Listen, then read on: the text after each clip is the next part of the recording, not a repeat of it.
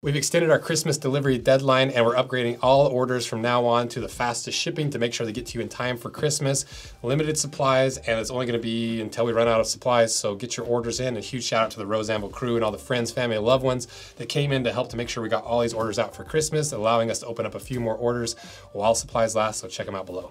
Rancourt & Co. are keeping alive a true American classic style of footwear that happens to be one of the oldest ways of making footwear in the entire world, because they're one of the very last traditional moccasin makers left in the United States. So we're gonna cut this thing in half and run it through our test to figure out what makes this style of footwear so popular and well loved, and why is this one of the hardest and most labor-intensive ways to make footwear. So what is this boot? Well, the brand is Rancourt & Co. The style is the Baxter boot. They weigh 1 pound 6 ounces. They retail for $350, which is kind of crazy. And we'll go over why a little bit later in the video because of how this is built. And they're made in Maine, United States. And the way that this boot is positioned is a hand-sewn mock toe boot built to one-up winter. The mock toe boot is a fashion mainstay that stood the test of time and puts its best foot forward during the cold months of the year. The Rancourt & Co. honors a legacy with their Baxter boot, and they've refined it with all of the right weather adjustments. It's cut well above the ankle with unlined Horween tumbled leather, keeping your feet dry and with maximum comfort as you trudge through the snow. Plus, its extra durable lugged sole grips any terrain without missing a beat. And you can buy these via link in my description through the sponsor of this video, Huckberry, who brought this style out of retirement from Rancourt. And if you don't know who Huckberry is, if you like this channel,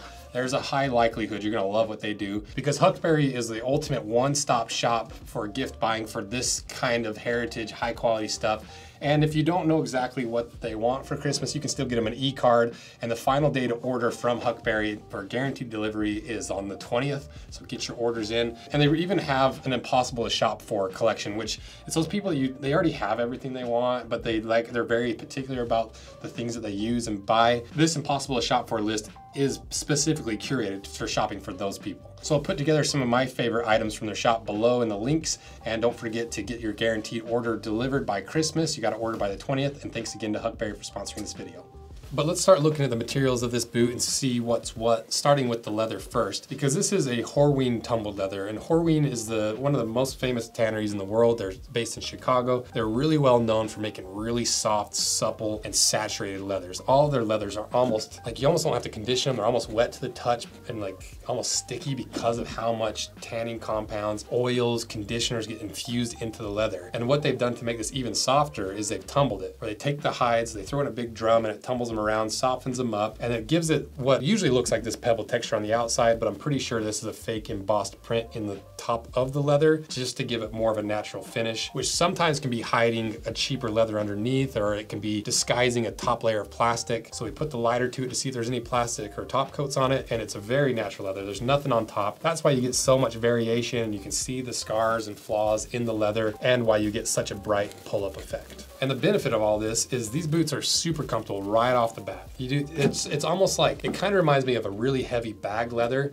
but there's another reason why they use such a soft, supple leather aside from the comfort, and that's due to how this boot is made. And just like I said with like the bag leather, when you're making a bag out of really heavy leather, it doesn't matter how durable the leather is if you can't get it to contour and shape and take whatever form you're trying to get it to take. And so same thing with this shoe and how it's built. You can't quite use the same styles of leather as other boots because of these complex curves and how it's made. But even though you might assume that they have to use a really thin leather, this leather is still pretty thick at 2.3 millimeters thick. If you look at the cross section, it has plenty of that grain pattern on the inside, and it performed pretty well on the puncture test. It took 110 pounds to puncture through. So you end up with a very comfortable, malleable, and durable leather. Then if you start looking at the inside of this boot, like they said in the description, it's completely unlined. And I love the simplicity of this. You know, there's just no unnecessary stitches or layers on the outside that just add bulk. It's just about as simple of a construction as you can make, which I really like because it's a moccasin. And Native American moccasins was literally just leather wrapped around your foot. So I like that they're mirroring that. And most of Rancourt's boots are lined. This is just a unique exception. Then if you look on the inside, you've got a half sock liner with a little bit of foam underneath. One thing that I can already feel is I don't think it's feathered down to a point.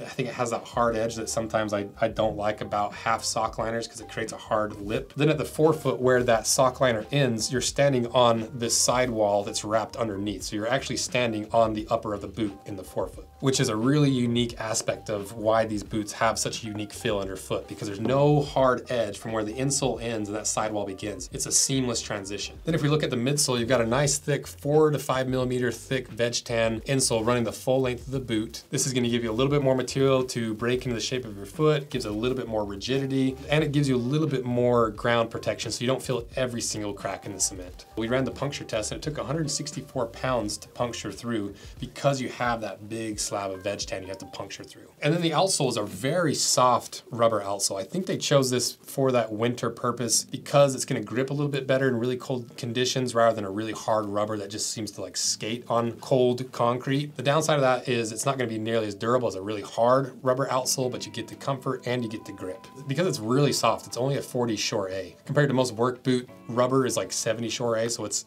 very soft.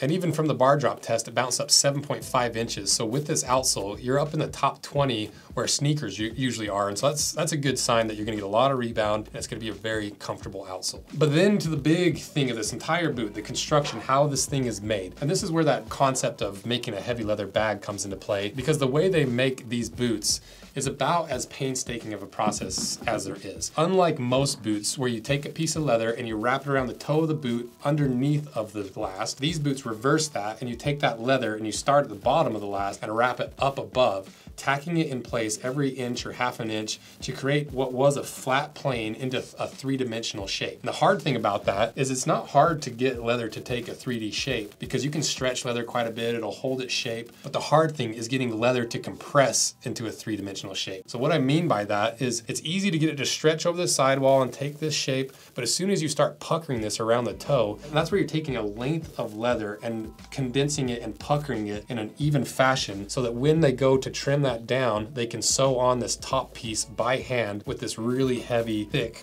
wax cord. So it takes the most difficult process of hand making boots, reverses it, and makes it even more difficult to make a pair of moccasins. So that's a big reason why I really was surprised that these are only $350, because most boots in this price range that have these components, at least from the outside, are usually machine made. They're a lot more automated process, and we'll compare them to Red Wings after we cut them in half. Exact same price range with a very similar style of boot. And the processes are completely different. Rancourt being very labor intensive and hard to do versus Red Wing, a very streamlined mass produced production. So I'm assuming there's gonna be some concessions in materials and quality somewhere in this boot to get it down to that $350 price point. So let's cut it in half and find out.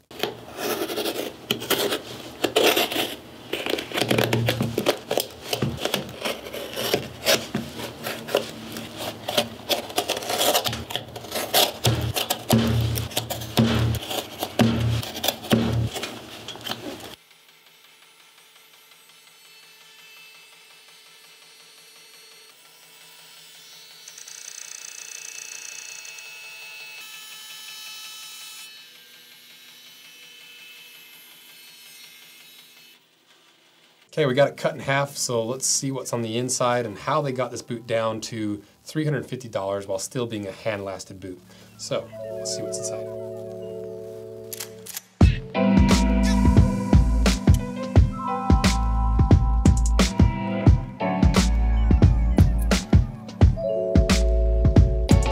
So how is this hand-lasted mock toe boot made by a small company here in the United States priced at the same price as the iconic Red Wing mock toe, made by a significantly larger company? Well, let's do a light comparison, and this is not a direct comparison. This is more of a benchmark for this price point when it comes to components, techniques, and materials. So the first thing is it's just a very simple boot, which I really like. I like the simplicity of this. It harkens back to the old school moccasins, but there are some materials that they could have upgraded in here to make this a better and high quality boot, like this little teeny counter, and it's just a tiny counter, just enough to give that heel some stability without it dropping. It's made out of the same material that Red Wing uses for their counters. It's just leatherboard. You also have compressed cardboard underneath of that half sole that the shank is riveted to, which is pretty common to see in about $300 in under boots. You can see there's a little bit of loose grain on this panel So maybe they're using more of the hides because it's such a soft and supple leather where they're not as worried about having a little bit of loose grain in there so they can get more yield per hide. That might help bring the price down. There's no rubber slip sole that would help the outsole bond better to the rest of the boot, especially for winter use where when water gets in leather, it expands and shrinks at a different rate than rubber, which can cause that glue to fail and delaminate. And something that's just worth noting is this stitch that runs around the outside that's on top of the midsole is a fake stitch. It's just decorative. The actual structural stitch that holds the upper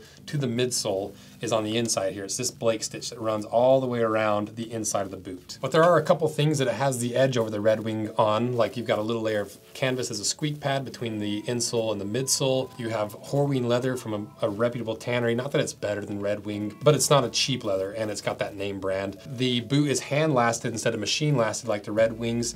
The mock toe stitch is hand sewn versus machine sewn on the Red Wings. So it's a simpler boot, but it's more difficult and more labor intensive to make. So to me, it's a pretty easy case to say that this is well worth that $350, especially when you do that direct comparison to the Red Wing mock toe and factoring in the US labor and the size of the business and the handmade elements of this boot. To me, it's an easy case to say this is well worth $350. And so what makes this boot so well loved? Well, I think it's that classic Maine style of construction, the moccasin construction where you have a seamless transition from the footbed to the sidewall. And it's just a really lightweight, comfortable boot that you can wear pretty much anywhere except for the winter. I just don't see this being a winter boot. You know, the outsole is a little bit wintry. This is just a mock toe boot. It's not, I wouldn't say there's anything overtly winter about it. And how does it rank on our Mocktober board for this year? I'd put it here, and for the overall board, I'd put here. So check these boots out, leave a link in the description. Rancourt is making some of the last truly American-made moccasins. They're doing it the old school traditional way, and I always have a little bit of a soft spot for American-made goods because of how hard it is to compete with these bigger brands using foreign mass production, using much more streamlined processes to make a subpar boot at a lower price, and yet Rancourt is still maintaining all those core ethics and values that were built into the brand nearly 70 years ago. Somehow in 2023, they're still making this boot the old school way, and I can't help but love it. So huge props to Rancourt for what they're doing. So let me know what you guys think, and thank you guys so much for everything you do. Check these out, the link in my description, and see ya.